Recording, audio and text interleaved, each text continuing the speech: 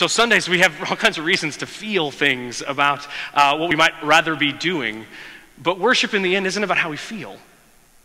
Peterson, in the book that follows the series that we're doing, Eugene Peterson, writes this, and it's beautiful and so true. The truth is about us that we can act our ways into new ways of feeling far faster than we can ever feel our ways into new ways of acting.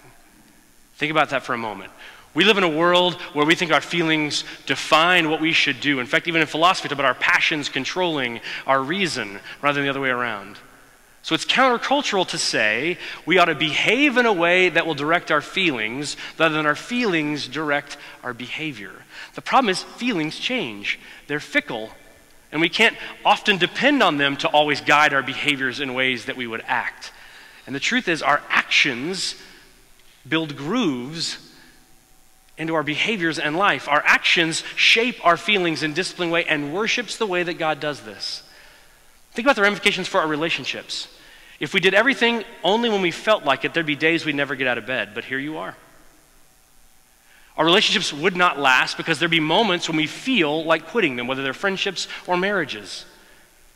Feelings come and go and are affected by things like the weather, what we eat, our hormones.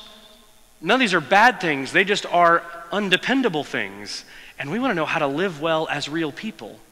Worship invites us to be patterned in such a way that we might live well the journey God's called us to.